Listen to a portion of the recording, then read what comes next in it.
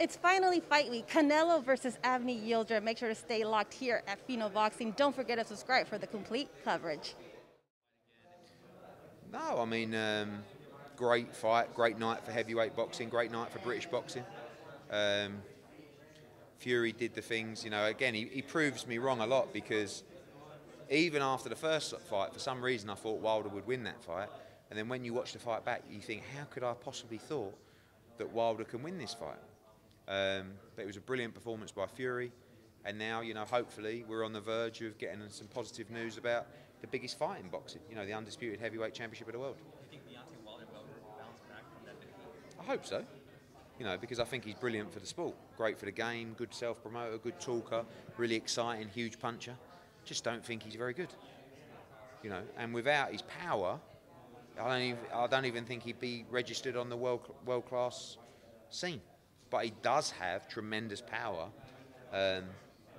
But he just, in my opinion, the only way he wins is to detonate that power against an elite heavyweight. You know, even if you look at the Ortiz fight, like, forget the first fight if you want to, but the second fight, like, he lost every round. You know, but he showed the power.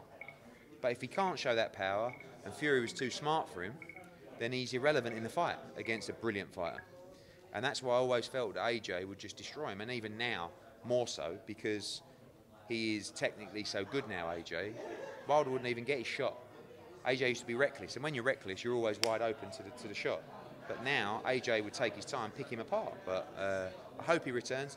I'd love to see him fight Andy Ruiz, because I love Andy Ruiz. Well, Andy Ruiz broke my heart, you know, but well, at Madison Square Garden, you know, but we got it back in Saudi Arabia, so I like him even more now. He's coming on Saturday. I want to see him back. How do you see that fight? Ruiz against Wilder? He gives Wilder absolute fits in that fight. He will knock Wilder clean out. It will be so one-sided, that fight. So one-sided, because Andy Ruiz is a really smart fighter. Same as when we talk about Canelo from 12 or 13 or whatever. Andy Ruiz is the same mould. And Andy Ruiz has Eddie Reynoso now. Bad fight for Deontay Wilder. I don't see many heavyweights that beat Andy Ruiz.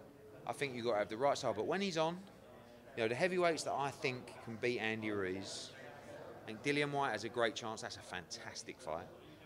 I think Filip Hrgović beats Andy Ruiz because of his style and his size and his feet, and he has a bit of speed. But I think if you have slow feet or you don't like fighters coming in and under, disastrous fight for you, you know. And I don't think there's many heavyweights that beat him in the world. All right, guys? All right? Okay.